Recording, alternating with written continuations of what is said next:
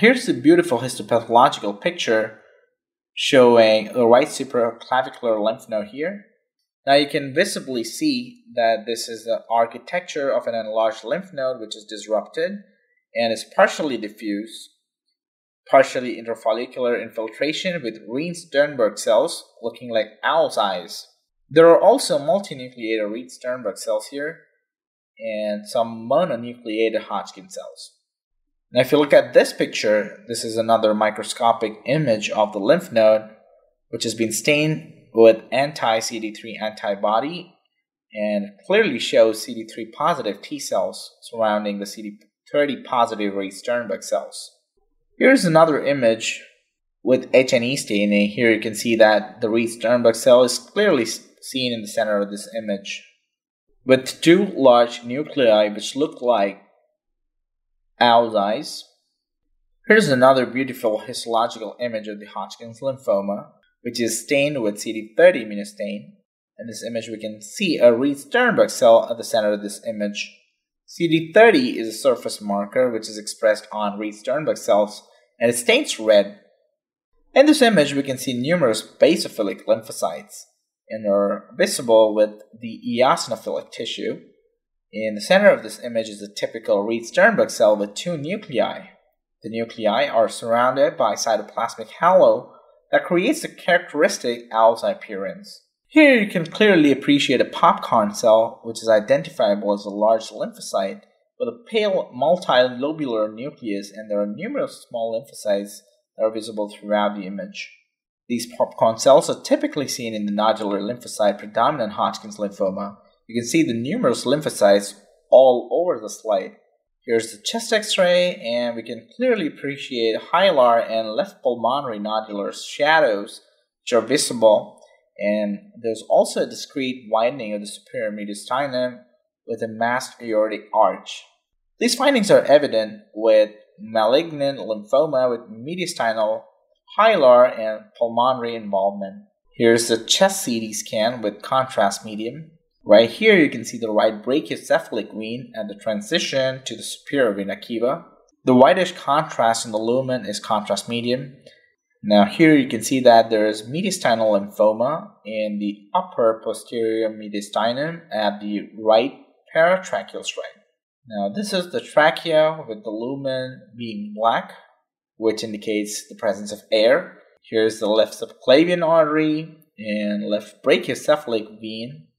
Here's an image showing nodular sclerosing Hodgkin's lymphoma. Lymphocyte-rich nodules can be seen surrounded by collagen fibers, which gives the nodular consistency. There is diffuse partially interfollicular infiltration of large tumor cells.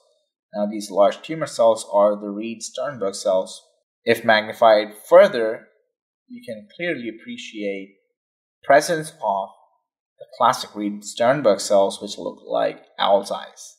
Now here's an image showing mixed cellularity Hodgkin's lymphoma, where there are different types of cells, which includes the macrophages, lymphocytes, and other inflammatory cells, which are all present as a mixed layer. Now in this image, there is an absence of fibrous bands in the mixed cellularity type of Hodgkin's lymphoma.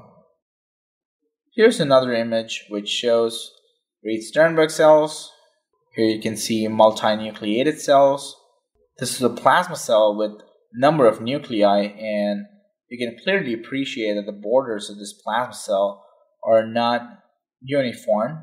Now here's a schematic overview of potential mechanisms for the development of B-cell non-Hodgkin type of lymphoma. As you can see that there's naive mature B cells, which is a cell of origin, which can undergo a translocation 11-14 to form the mantle cell type of lymphoma. The naive mature B cells, when exposed to an antigen, it forms antigen-experienced mature B cells, and it can get transformed into CLL or SLL. When this cell undergoes a somatic mutation, it forms into a centroblast, followed by a centrocyte, and then a marginal zone B cell. At any stage of this development in the germinal center of the B cell, if the centroblast undergoes a c-MYC overexpression, it forms Burkitt lymphoma. If the centroblast undergoes a BCL6 expression, it forms the diffuse large B-cell lymphoma. On the other hand, if the centrocyte undergoes a 14-18 translocation, it forms follicular lymphoma. And if the marginal zone B-cell undergoes a BCL10 overexpression, it forms marginal zone lymphoma. The marginal zone B-cells can either get converted to a plasmablast or can form a memory B-cell. Memory B-cell often undergo a transformation to form CLL or SLL, the chronic lymphocytic leukemia or the small lymphocytic lymphoma. In the post-germinal center of the B-cell, the plasmablast can undergo a BCR signaling to form, again, a diffuse large B-cell lymphoma of the ABC type. Eventually, the plasmablasts get converted into a plasma cell, and there's a propensity of the plasma cells to undergo modifications to form multiple myeloma. Here's a picture showing the lymph nodal regions in lymphoma. It can be seen in the cervical, supraclavicular, occipital or preauricular area, the infraclavicular area, the high limb, or the axillary pectoral regions can also be affected. The mediastinal region occupying the prevascular, aortopulmonary, paratracheal, pretracheal, subcarinal, and posterior mediastinal lymph nodes can also be affected. Hodgkin's lymphoma can be seen in the spleen. It can evolve in epitrochlear, mesenteric, iliac, inguinal, or femoral lymph nodes, or popliteal lymph nodes, or para-aortic lymph nodes. So, in a sense, any of the lymph nodal region can be involved in patients having Hodgkin's lymphoma. Here is an image of immunostained for CD30 in Hodgkin's lymphoma. You can see clearly how immunostaining for CD30 is demonstrating a strong membrane and a paranuclear staining, and a weaker cytoplasmic staining of Hodgkin cells. Here is a zoomed-in version of the previous picture, which shows immunostaining for CD15 in Hodgkin's lymphoma. Immunostaining for CD15 demonstrates strong membrane and paranuclear staining of the Hodgkin cell.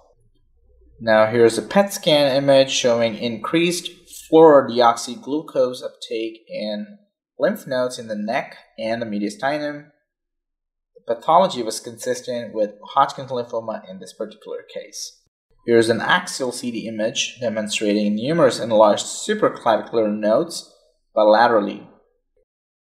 Now, some of the cutaneous manifestations of Hodgkin's lymphoma can be seen in these images here, which shows secondary skin lesions in Hodgkin's lymphoma. That concludes our discussion on Hodgkin's lymphoma. We look forward to seeing you in our next video. Thank you for watching.